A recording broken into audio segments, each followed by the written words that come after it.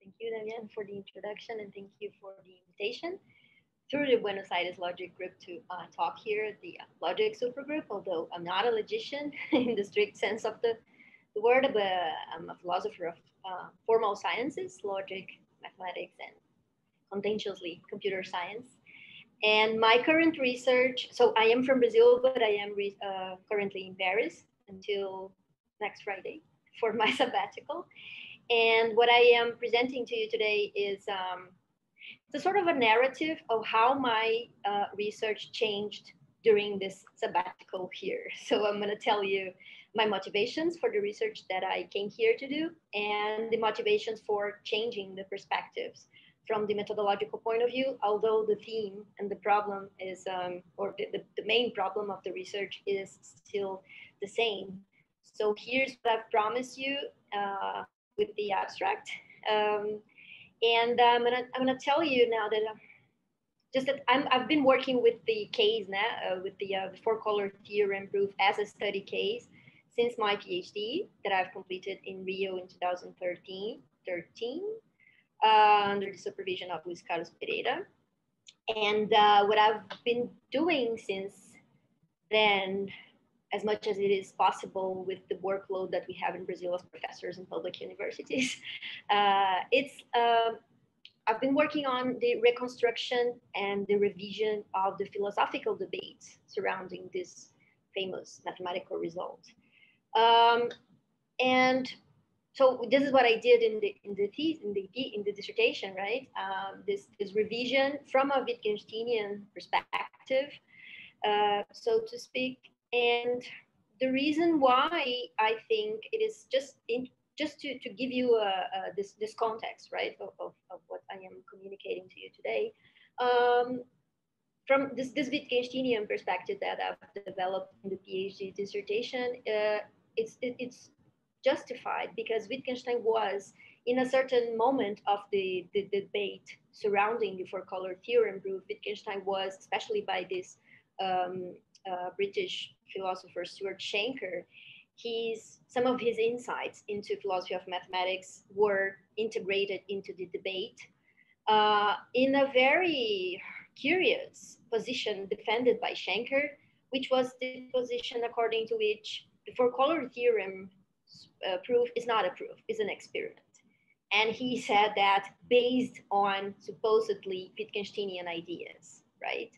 So this particular idea of Shanker was afterwards criticized by Shelley Stilwell, which was a student of him.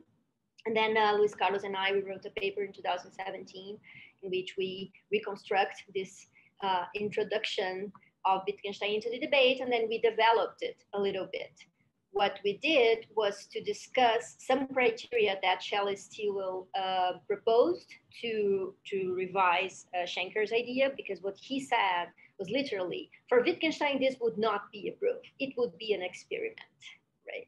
And this distinction between mathematical proofs and experiments in natural sciences, this distinction is key for Wittgenstein, not only in the philosophy of mathematics of his late period, middle period, and late period, but also from the Tractatus on. There is an aphorism in the Tractatus where he says explicitly, calculation is not an experiment. So this dichotomy between proof and experiment, it's something that you can see throughout the development of his thinking, and it is one of the main keys for distinguishing, for talking about surveyability of proofs, which is another Wittgensteinian theme in philosophy of mathematics. But the point for me was always that when using Wittgenstein to say that this is not a proof, even though the mathematical community accepts it as a proof, this sounds very not Wittgensteinian. So that was my main motivation for one side, to look better, to investigate better what were Wittgenstein's idea on this distinction, and for other one to apply his ideas to try to dissolve some problems that I saw in all this philosophical debate surrounding the proof. This is what I did. I'm not talking about Wittgenstein today, right? Because after so many years thinking, dedicating myself to see this philosophical debate and try to dissolve in a very Wittgensteinian way some problems in it, I started to think about other problems. And what I am going to do today is to talk about this specific one problem, which is the problem about the identity of different versions of the same proof, in particular, the proof of the Four-Color Theorem proof. So in the first section, I will tell you a little bit about the proof so we can know at least a little bit concepts that are involved in it and the main strategies for the proof. Then I will talk about briefly about the controversial reactions within the mathematical community and amongst philosophers, just to also, again, so we can know where are we about here. And then the new question, which is the question about the identity of the three versions of the proof and how I am tackling the problem now. Because 1 year, as you will see, it's really, and in fact, it wasn't 1 year, it was like half in the middle of this pandemic that I've changed my perspective. So it's really work in progress here. So by the end, I will tell you how I am continue to tackle the problem of the identity of proofs from this new perspective that I am presenting to you today. But before we start, let me tell you, as it happens with many other mathematical proofs, in the history of mathematics, the history of the Four-Color Theorem proof is long and complex. Between the first formulation of the problem, very intuitive formulation that Francis Guthrie communicated to Augustus de Morgan through a letter, between 1852 and 1977, when the proof was finally presented, a long mathematical history developed, and many advancements in mathematics were developed because of the Four-Color Theorem proof, especially in topological graph theory, right? So graph theory, topology, combinatorics too, these are areas of mathematics that, again, as in many other cases, like if we think about Andrew Wiles' proof of the Fermat's-Left theorem, it's the same thing, right? You connect various and different areas of mathematics. So this is not different with the case of a Four-Color Theorem proof. But also one aspect which is interesting in this history is that the history of computer science is always involved in it, is also involved in it. So it's not only a mathematical history, it's also a history that involves the development of the computer science, right? And so it's very, very complex. And here I always like to show this map here. It's a diagram that is in Saati and Kanan's book about the Four-Color Theorem, which is called Assaults and Conquests. And they present this diagram as a way to show a little bit, they call this the logical organization of their book. So, and then say, look, here are some parts of mathematics involved in the solution of the problem, right? And they say, well, it's not possible to make a very faithful map of everything, because then we will be talking about the entire history of graph theory, topology, and stuff, right? So just to give an illustration of the complexity. So I'm really just focusing on the main concepts and strategies of the proof, so we can have an idea. So the problem is a very simple one, even a child can understand. Do only 4 colors suffice to color any map in such a way that no region sharing a border is colored with the same color?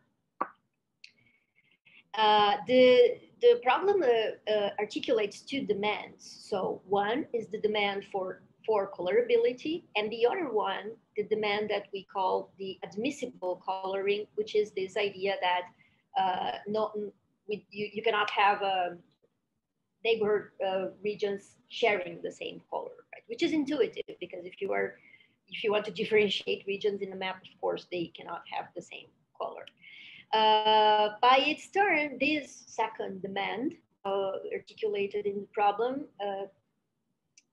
makes us to define what is to be a neighborhood adjacent region, right? And one important thing that already De Morgan noticed by the time that the problem was being communicated to the mathematical community is that to share a border is to share a borderline and not a point. Because if you share a point, either you lose four-colorability or you lose admissibility of the coloring, right? Like in this example here, they're both counterexamples to this, to the fact that you cannot have a point as sharing a border. And also another important thing regarding the formulation of the problem is that we are only talking about maps in the plane, so planar maps, not maps in the sphere. We are in fact not talking about real maps. We are talking about planar normal maps. And normal maps are maps that they satisfy some conditions like this. The three main ones are this. In a normal map, you don't have one region separated into two regions. Like for example, in Brazil, Fernando de Noronha is part of the state of Paraíba, right? Or you cannot, so this is Fernando de Noronha. So you cannot have a map in which one region is completely surrounded by other regions, or one other region, like it was just one region here and then a sort of donut around it. Okay, you cannot have this configuration. And also you cannot have, like you have in the map of the United States, a configuration with four regions touching together, like Utah, Colorado, Arizona, and Mexico, four regions sharing a single point. Okay, so in normal maps, you will not have this kind of configuration. And also, so the map of the United States is not normal because of the third condition, but also because Michigan is split into regions, right? So we're talking about normal planar maps, and by their turn, normal planar maps in general can be translated into graphs, right? So we consider each region as having a sort of capital, and then we draw edges between them, and then we have a graph, right? Because we are talking about normal planar maps, we are talking about normal graphs too, so they are connected. All these graphs are directly connected because of this condition. So all these conditions will be translated into the graph form, the graph theory formulation of it. So again, maps are represented as undirected graphs because there's no direction. You know, you don't need to think about the sense of the vertices. And so here we have the map of India, right, transformed into a graph. And what happens is that when we construct the dual of a map, which is the graph, graphs can be by their turn translated into polyedra, right? So for example, this configuration here, we will have a graph that corresponds to the tetrahedron. And this is important because then in the solution of the problem, we can apply Euler's polyedra formula to the solution of the problem, right? This will appear later again, this aspect here. So yeah, here's Euler's polyedra formula. What we have is from the very common formulation that even a child can understand. We have a topological version of the problem and then a graph theoretical version of it. In fact, you can resolve whatever you want to, okay? So this for the main concepts, so to speak, and now the general strategy of the proof. I will present here the strategy of the first tentative proof, which was offered by Alfred Bray-Camp in 1879. Then 11 years later, someone Percy Hellwood saw a problem in it, in the proof of, in one of the lemmas of the proof. But even the real proof, like the proof that was presented by Appel and Haken in 1977, preserves the same strategy. So since it's simpler to understand the first version, here we go. It is a proof by reduction, reductio ad absurdum, right? Which contains a proof by cases. So we want to prove that for every normal map, there is an admissible four-coloring. Then the hypothesis negating this what we want to prove says that there is at least one 5-chromatic normal map, which is also the smaller one. This is important for the strategy of the proof, right? This is still the case. So the hypothesis said that negates the possibility, the admissibility of 4 colories. And no, there is at least one which is 5-colored, and it is the smallest possible map. So what the Kemp's idea was first, so the proof is split in 2 parts. First, to prove that every map, no matter what map, every map contains at least one region with 5 or less adjacent regions, and this was correctly proved. Then from the construction, then he constructed this set here, and then what he made was to, the idea was to, now I'm going to prove that each one of these regions is reducible. Because if I can prove that each one of these regions, that at least one of them must occur in any map, that they are reducible, then I find the contradiction with the idea that there is at least one which is 5-chromatic and is the smaller one, right? So it's not that complicated, right? I show that every map must contain at least one of these 4, and then I show step by step. Here is the inductive step of the proof. Case by case, I show that they are reducible. And he proved it, the reducibility of configurations of type A, B, and C. But in the proof of lemma 4, that no minimal normal 5-chromatic map has a region with 5 adjacent regions, there was a flaw. And the problem is with, it's not surprising that there was a flaw, because the method to show the reducibility of regions bigger than 3 are complicated. It's a sort of, nowadays it's called Kemp chains. So you need to make a lot of, if you think in terms of graphs, you need to find paths of colors, and then you need to change the colors in this path and so on. And in lemma 3 is relatively easy to understand, but in the case of lemma 4, you need to make these changes of colors in the chains simultaneously in 2 changes, in 2 chains. So it's really complicated, and they didn't have computers, right, to verify things for them. So it was really tricky. So the error was in the proof of lemma 4, right? Yeah, and then of course you have the formulation in terms of graphs. Okay, it's just to remind you that. Well, then what, right? Then, as I said, from 1780-79 to 977, all that complex history developed, and it's very interesting because in the papers presenting the proof, it's a 2-part paper. Appel and Haken, they say the first section of the proof is a historical approach. They tell the main results that were produced in this 125 years, right? So this is a quote of the paper. They say, many attempts since the flaw in this allegedly proof of Kempe was found, many attempts have been made to find the proof, and they made a typology of attempts to repair the flaw in Kemp's work and to find a new and different approaches of the problem. Amongst the first type, they distinguished 2 subtypes.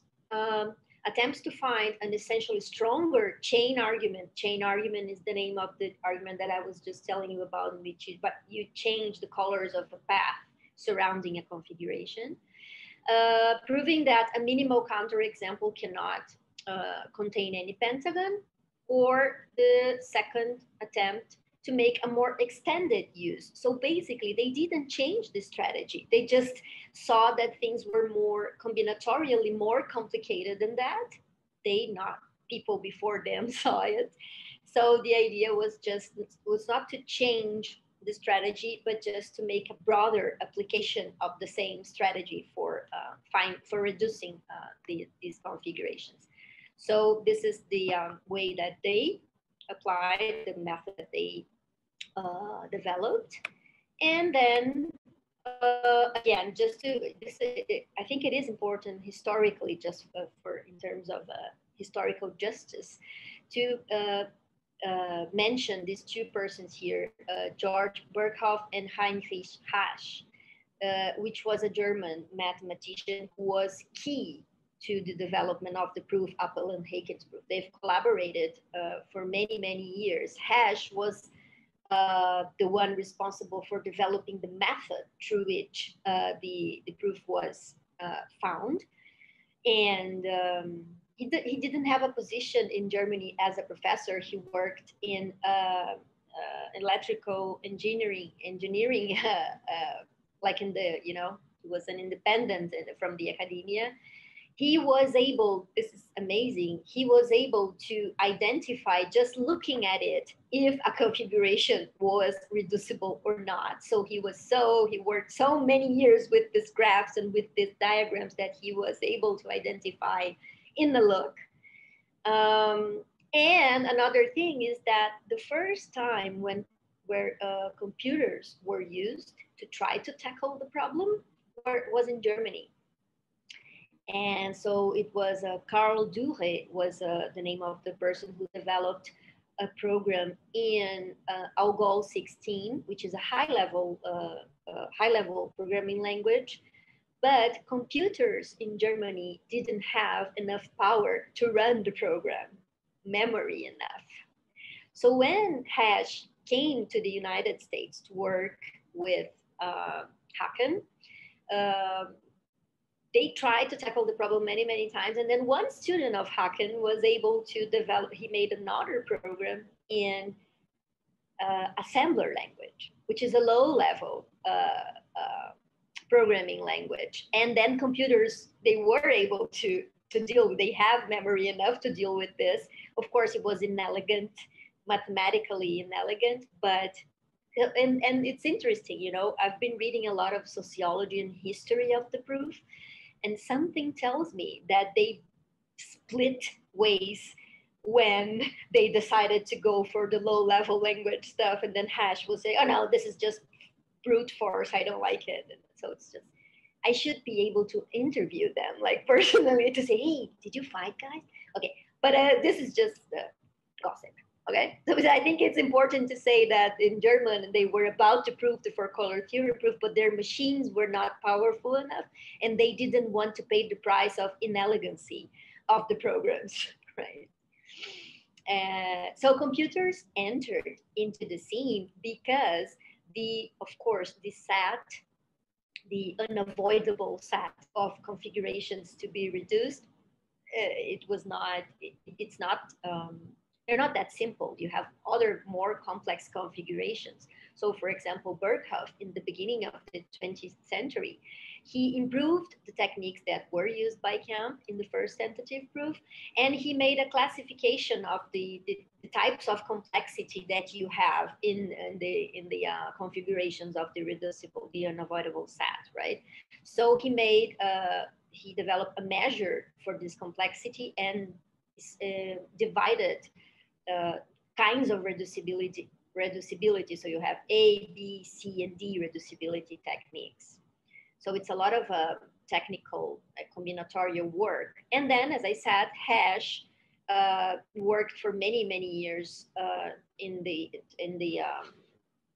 this part of the proof, which is the construction of the unavoidable set. And he made an analogy between, this is key, he made an analogy between graphs and electrical networks.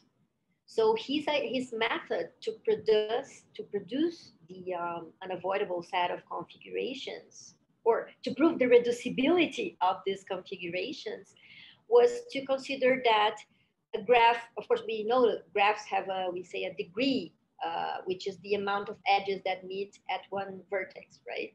And then he thought that if we consider that this is like an electrical network, and we think that the entire network must have a positive charge, even when we transport charges from one vertex to another, Then you can apply again. You can apply a more complex formulation of Euler's formula, and then you can.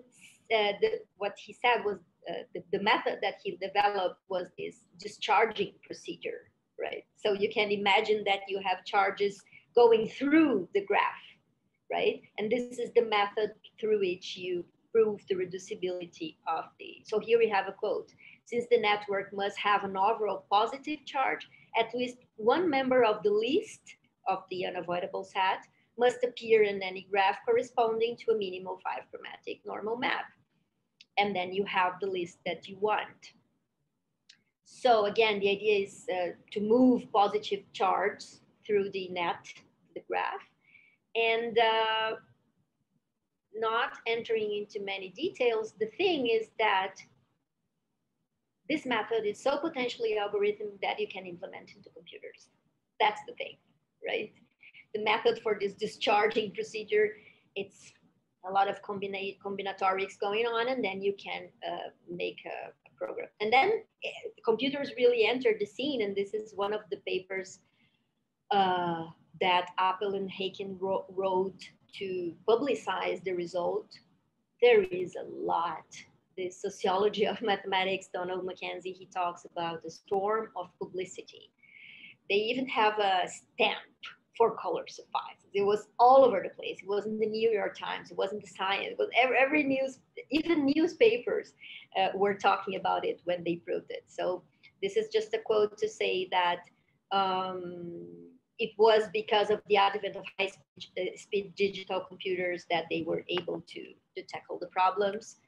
Up here is the stamp, just to say that I'm not lying. Them Four-Color Suffice, Illinois. And then, okay, so the uses of computer, right? Where the computers participated into the proof. Not only in this part that I was telling you about, which is the construction of the unavoidable set of configurations, but in the, so in fact, the construction of the unavoidable set of configuration was just an heuristic use as they started making it by hand, okay? Then they used computer for some time, but then it was so complex to implement the program that in the end, they thought it was easier to do it by hand. So they let the computer was used for some time and they later abandoned. But, so here's the key, it's between steps 4 and 6 that the computer was really used. And why is this important is that because of the particular use that they made, which means they construct an unavoidable set. Okay, let's see if this set can be reduced.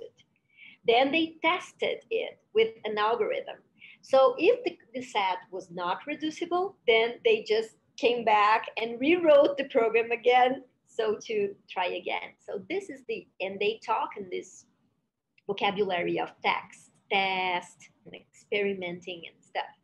So this is one of the reasons why later some mathematicians, but also philosophers were saying, oh, you see, this is not mathematics. This is experimental science because they were testing it, right? It's a kind of ad hoc program that were being used here, and it was being constructed at the same time that the problem was being resolved, okay? So I think it is important to talk about that.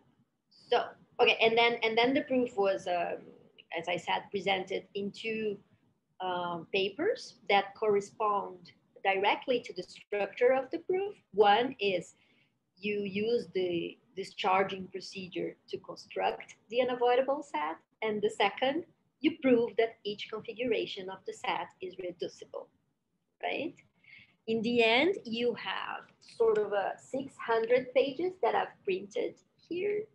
So you have, of course, I just did like 4 pages in one, because if not, it would be something like this, right? But then look, you have millions of diagrams that in a notation that was specially done for this aim, for this proof here, right? So I will explore this idea later. which is this: not only the program was ad hoc, specially constructed for this aim, but also the notation from the diagrammatic part of view, right, was specially developed for this proof. So we have here this famous, almost famous quote in which they talk about this, the fact that was responsible for all the fuss around the proof, which is that certain facts were verified by the use of 1,200 hours of computer time, which is also interesting sociologically because they needed, like they were exploring their political relations within the university so they could use the computers during the night because there was only like 2 computers in the university. Okay. So this will be very sketchy.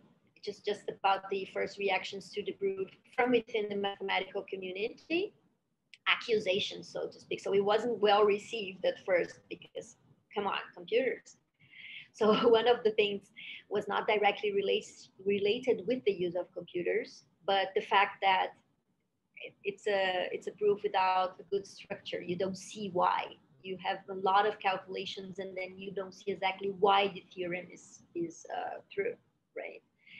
And of course, because you are using computers and not everyone knows how computers work, so maybe you have hidden errors, right? From the point of view of the computer science, programs, because the programs were not formally verified and they were this sort of ad hoc stuff, the algorithms, and written in low-level programming language that were mere brute force, not elegant, again, people were not satisfied.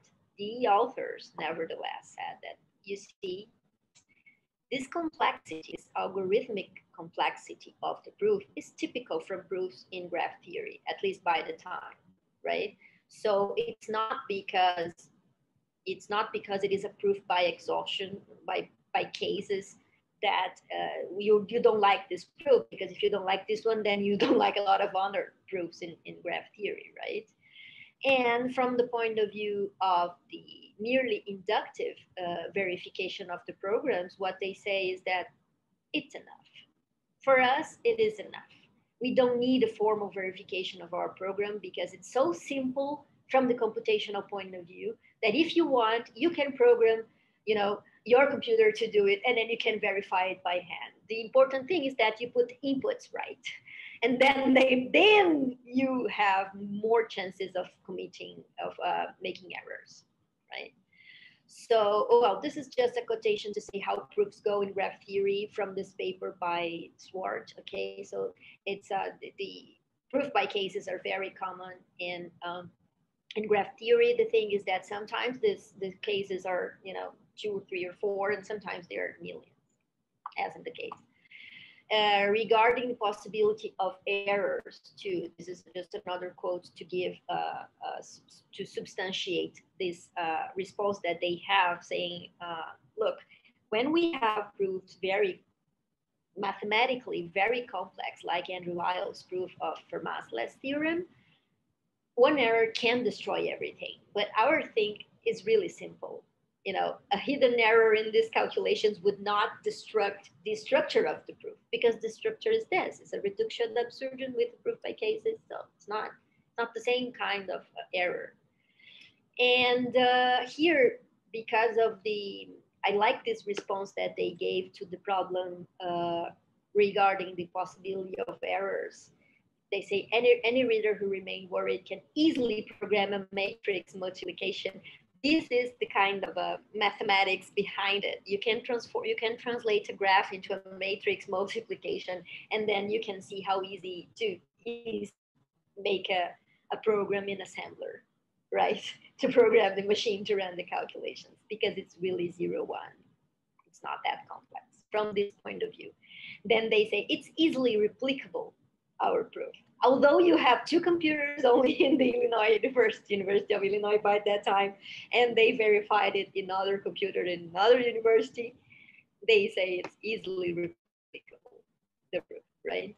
Again, just to say that it's logically very simple, the complexity is only combinatorial.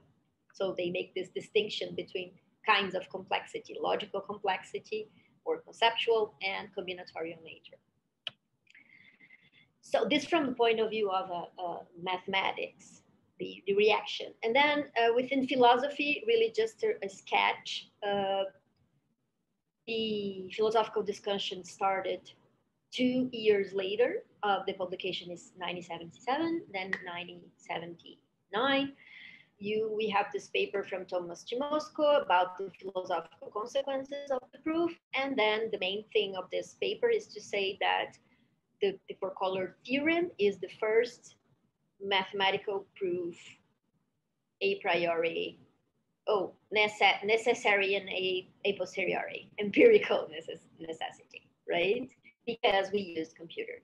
So in my previous works, I called this argument the argument for the introduction of experimentation in mathematics, that I will not go into here. Just what I wanna say is that his intentions were with the argument to say this: many common held beliefs about mathematics now needs to be revised. For example, that all mathematical theorems are known a priori, that mathematics is different from natural science because now they are using experiment and not only proofs and stuff like that. So it is very, it is in a certain sense philosophical revisionist, right? Now we need to revision our notion of proof. And because of we need to make this revision in our notion of proof, we need to rethink about our concept of mathematics, right? And then we had a lot of responses to this argument and the consequences. You have all these classical distinctions there operating, right?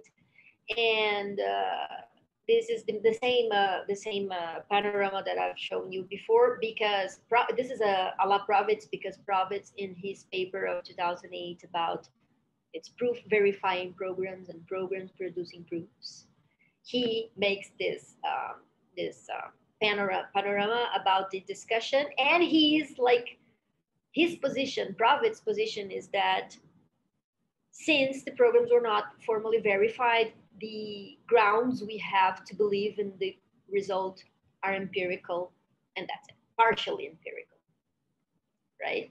So Pravitz is like in the middle of Chimosco, which is wrote the seminal paper saying that the proof was a hybrid between an experiment, and Schenker saying that it was an experiment. Pravitz is sort of in the middle of it, because he said that the grounds we have are partially empirical to believe the theorem, right? And then, okay. What is interesting, and this is the reason why I was talking about the philosophical discussion, the traditional philosophical discussion, is that nowadays, when we look, for example, we look at the publications from people from the philosophy of mathematical practice, right? Of course, every time you talk about computers in mathematics, this result is mentioned. And then Chimosco is mentioned too, of course, because he was responsible for all the discussion, right? Now, a few years ago, I wrote a paper in Portuguese telling another story of this discussion, which is this. Georg Kreisel in 1977 wrote a paper about his program of unwinding proofs, in which he says, he mentions the Four-Color Theorem proof, and he said, oh, but that's okay. You know, since computers were used to discover the proof, of course they need to be used to justify the proof, and that's it, no big deal. You know, since you know what's going on, given that someone knows how the computer operates from the symbolic point of view, it doesn't matter. In a much more detailed version, Hao Wang says the same. Also in 1977, when he was giving some lectures in Beijing, but then he wrote, it's in his book, Lectures in the Philosophy of Mathematical Philosophy. So it's interesting to see that when someone knows what's going on from the computational point of view, there's no big deal about it. But that's okay. This is just a parenthesis to say that until now, still nowadays, every time, and this here is from people from the philosophy of computer science, when they talk about the Four-Color Theorem proof, it's always responding to Chimosco's argument. It's the same frame, the traditional dichotomies, the fact that computers can have hidden errors and stuff. Of course, not Mancoso is just quoted here because he mentions the Four-Color Theorem proof, not because he responded to. But what it strikes me is that people from philosophy of computer science are still, responding to this argument. For them, it is important, this question of demarcation problems, because there is this big question about what is the nature of computer science. It is a mathematical discipline. It is an engineering discipline. It is, right? But the problem is that when we respond to Moscow, we are still not, we are, especially regarding the fragility, which I see there, which is the methodological one. His methodological approach to the problem is what I call a third person approach. He describes the proof in such a way that it looks like he doesn't know what he's talking about. It's just that it's a description of the proof that shows that he doesn't understand pretty well what's going on there. And I think that a good philosophy of mathematical approach of things should go more into the details and to be written and done in the perspective, in the first person perspective. Let's try to understand the problems in the way that the mathematicians were doing this. This is why I like philosophy of mathematical practice, because the idea is not to describe things and then in the end to say, now let's change the concept of proof. What we philosophers are saying to mathematicians that they need to change their concept of proof, but we barely understand what they're doing. So, okay, many problems.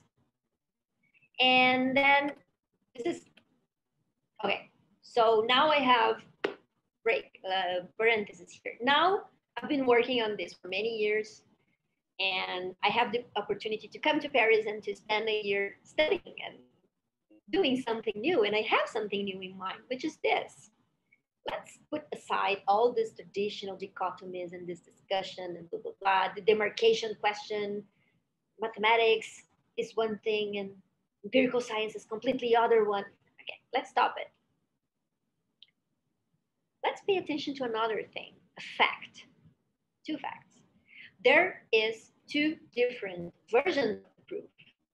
One version almost completely formalized from Robertson and his team that was published in '97 using the general strategy, of course, is still the same, okay?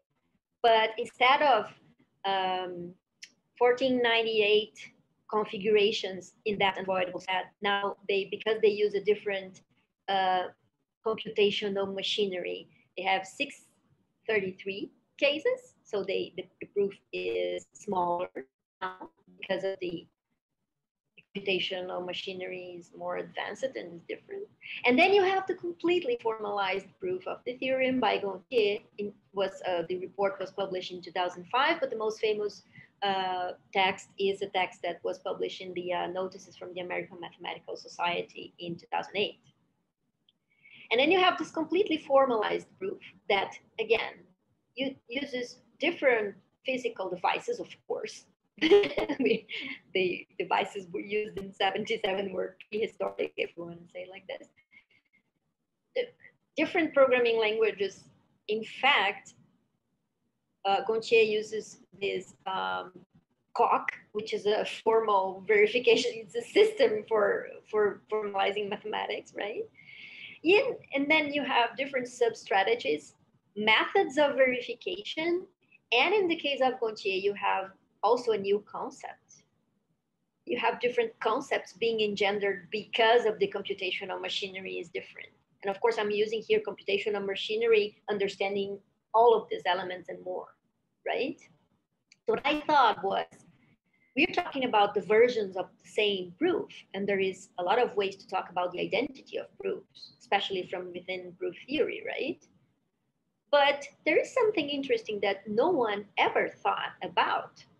So, which is the use of diagrams in the first proof, in the second version, and in the third one, which is completely formalized. And nevertheless, in order to present the completely formalized version of the proof, diagrams always appeared. So people always talk about the fact that computers are not eliminable. We cannot eliminate computers from the solution of the four-color theorem proof. But what I thought is that, well, maybe you cannot eliminate diagrams too, right? And then my question is not as much to ask if these versions are versions of the same proof, but in which aspects are they the same, right? We can say that they are the same proof because they prove the same theorem, of course. And then maybe we can translate one system into another, the logic underlying one programming into another one, and then we can prove, oh, of course, it is the same, like ontologically speaking, if you want, right?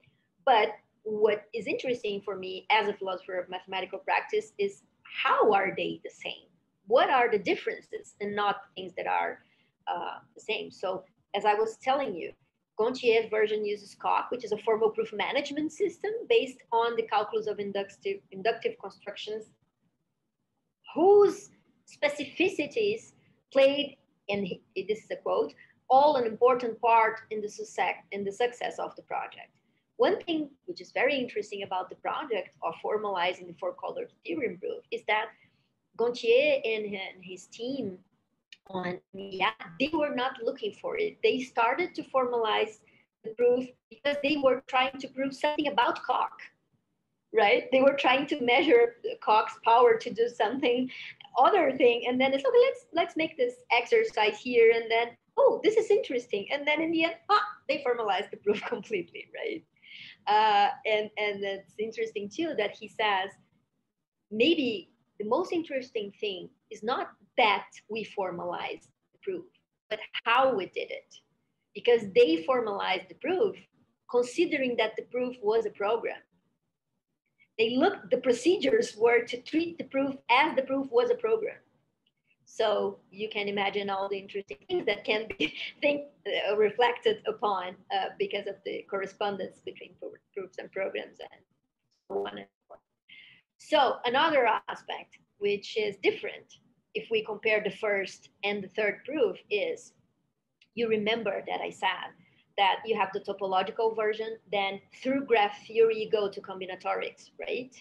Because you can translate maps into graphs, and you can deal with the combinatorial problems in a very, because the methods are algorithmic, so potentially algorithm that it can be implemented in computers, right? Because of the ways Gontier and his team formalized it, there's no passage through graph theory. You go directly from topology to algebra, so to speak, right? So the method is really, really interesting because the economy that you make in terms of the mathematics, it's different. Also, there's a lot of details here, but what for me is most interesting is that you have another concept. You have a new concept, the concept of a combinatorial hypermap. So you have this beauty here, which is, this diagram that never appeared before, because now you have a new mathematical object in a certain sense that you didn't have before. Of course, maybe one can say, well, but this is just a version of, I don't know, maybe this condenses a lot of other, maybe we should go there and see this, if there is a possibility of talking about the translation of one, if it's really a new mathematical concept, or if it's just another configuration of things that were just quantitative, more complex from the quantitative point of view in the other one. But then again, always diagrams are everywhere, and I like this because this is Gautier saying that now you don't have, in the completely formalized proof, you don't have you have the very precise logical statement that Koch offers you, but then you lost the picture-rich proof outline, which also is not that reliable, right? Okay, how can I deal with this problem now? So this is just the general thing. How are they the same? I could approach this problem from the locus classicus, which is proof theory, right? And then in this sense, Tiago Castro Alves from Brazil that made his PhD in Germany recently published his thesis on the identity and synonymity of proofs, which is a very interesting approach. I could, and of course, when we approach things from the proof theoretical point of view, we can see similarities here between what goes on when we in the process of normalization of proofs and you have the combinatorial explosion, right? Or we can think about, for example, the, it's not in the right order. Of course, the discussion about proofs as programs and programs as proofs, and criteria for measuring computational complexity. All of these elements can help me to discuss how are they the same, the versions of the proof. Also, from the point of view of philosophy of computer science, there's this beautiful paper from Giuseppe Primiero, about identity and copy of computational artifacts, right? And from the point of view of the history of computation and philosophy of computation in France, these two wonderful researchers, too, Lisbeth Demol and Baptiste Mellet, they have this approaches to the philosophy of computer science, or to philosophical and historical approaches, which I think can be very interesting. And also from the point of view of philosophy of mathematical practice, recently, Dalva Secco also wrote a PhD dissertation in which he analyzes this distinction, famous distinction between informational equivalence and computational differences, right? So I have all these paths to follow, or a combination of them, but I don't want any of them.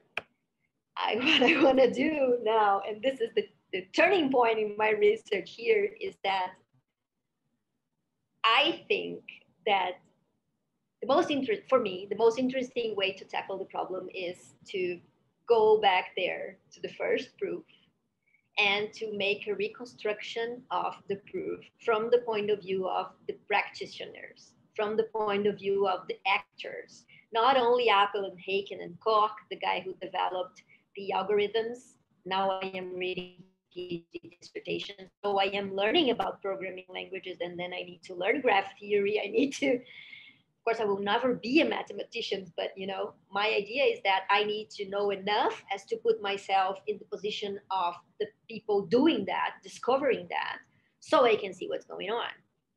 Considering these two dimensions, the computational dimension and the diagrammatical dimension, because it's not possible that we are still mentioning this proof and analyzing this proof regardless of the absurd amount of diagrams that there is in it.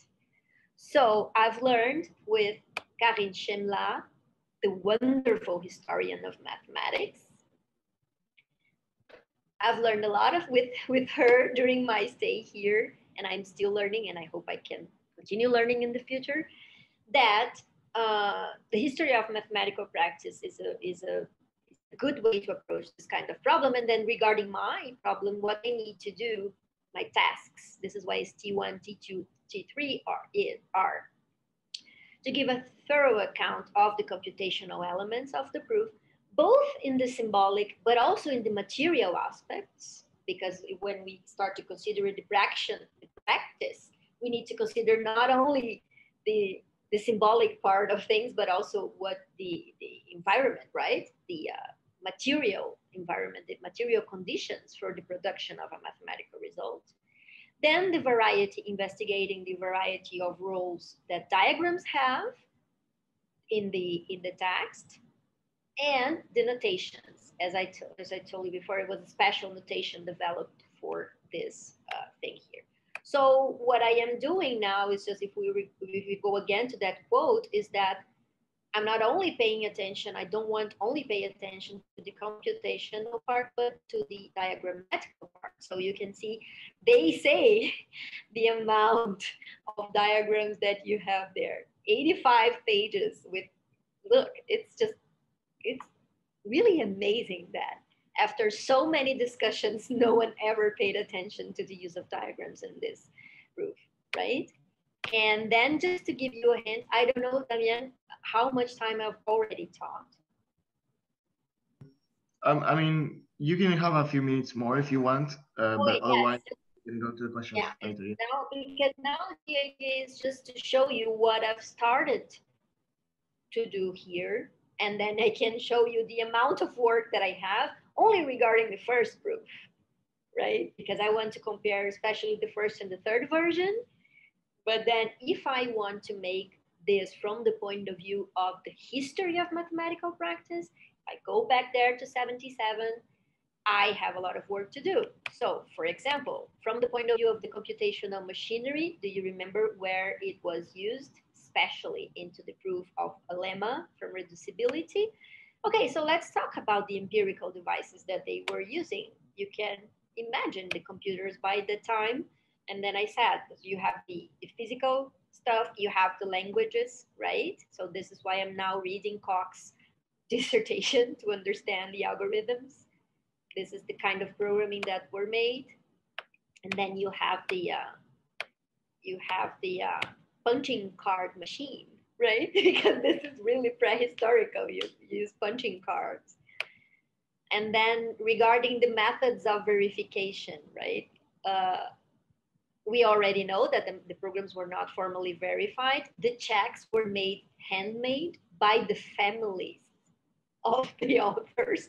So all these beautiful diagrams that you see here were made by Dorothea Haken, which now is a computer scientist in the University of Toronto, if I'm not right. So especially the daughters, they talk about the sons, but one son once gave a talk saying, no, we didn't. It was just the girls working on the handmade verification. And from the point of view of peer reviewing, this is interesting because it wasn't blind at all. They say we wanted to have the paper reviewed by the best possible experts. So they invited Jean Mayer to go to the United States to spend a sabbatical time there. So the person who made the review was one specialist chosen by them. It's very interesting, again, from the sociological and historical point of view, right? Okay, so just from the, still a lot of work to do there. And then from the diagrammatic point of view, in the first section of the first paper of the proof, I'm talking about really like 20 pages of 600, diagrams are used for, or to specify the degree of vertices of graphs. This P1, this notation was developed by Hash years before the proof. To define the procedures for proving reducibility, to establish, and then you can see the little arrows, right? Because the arrows indicate that the charge is running through the graph. To establish exceptions to these definitions, to abbreviate configurations, to explain abbreviations, to define, I love this expression, to define by individual drawings. To define by individual drawings some configurations, and then you have 8 pages, no, 9 pages for table 1, 2 pages for table 2, and blah, blah, blah. And then, of course, in the end, to list, to show the reducible configurations, because you cannot say, okay, and then the computer produced this and that's it. No, you need to show the configurations that were produced. So the computer, can you imagine, made the output and then they were drawing. So again, a lot of work to do regarding the computer part, regarding the diagrammatic part, and then how do they interact, right? Because again, if I want to understand this thing, I need to understand what's going on. So the methodological guides again, I love this paper from Karine from the end of the 80s where the title of the paper is, Should They Read Fortran as It Was English? Which is, of course, Karine, as you know, she's a specialist in ancient Chinese geometry, right? And, but I think we have been talking about it, there is a lot of things in common between the ancient tradition of geometry, Chinese geometry, and what's going on here, just exactly because of the interaction between algorithms, sets of instructions, and the use of diagrams and how they interact. So this is, from the historical point of view, it's very interesting to see this connection, right? So just some methodological guidelines for what I am going to do now. And it's a lot of work. I'm in love with it. I hope I had like more 3 years in Paris so I could do it, but I don't have. So yeah, and everything just regarding all the work. And then you can imagine maybe 2, 3, 4 years to finish with the first proof. And then now let's go to the last one, Gontier proof, completely formalized. Then I need to learn calculus of inductive construction. And okay, maybe the rest of my life I will be doing this. So I'm finishing. The last thing is just this.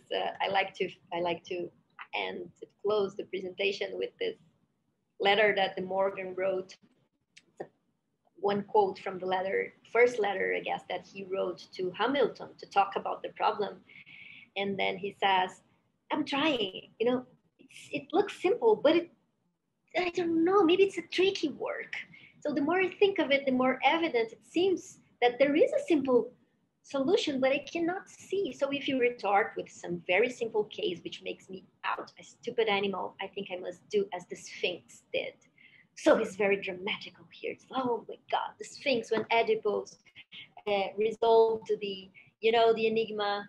I don't know, in some versions, she just runs away. In other ones, she kills herself and so on. So very dramatic stuff.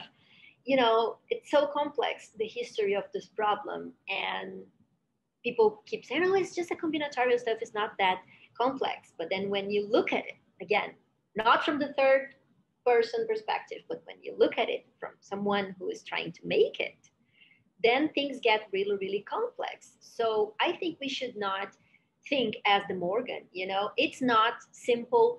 That's okay. We can work together, and especially philosophers of mathematics, so I think, should learn together with mathematicians in order to do a better philosophy of mathematics, and not, as I think this case shows with the discussion that have been started with Chimosco, something that, you know, I do it alone and I describe distantly. And I think it's time for us to really pay attention to what is the practice that we are analyzing. And maybe this is something interesting too for other areas of philosophy, but I think I've said enough. So thank you.